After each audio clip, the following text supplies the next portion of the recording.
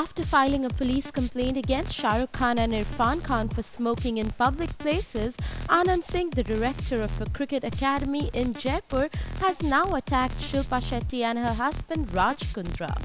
The talent hunter has accused the duo of duping him of rupees 8 lakhs in connection with a cricket talent hunt contest. The Court of Metropolitan Magistrate No. 9 has asked Singh, who filed a complaint against the actress and her husband, to appear before it on May 14th and depose before any action is initiated on his complaint. Anyways, like this video and comment below to know what happens next. Also, don't forget to subscribe to Bollywood Backstage for more updates.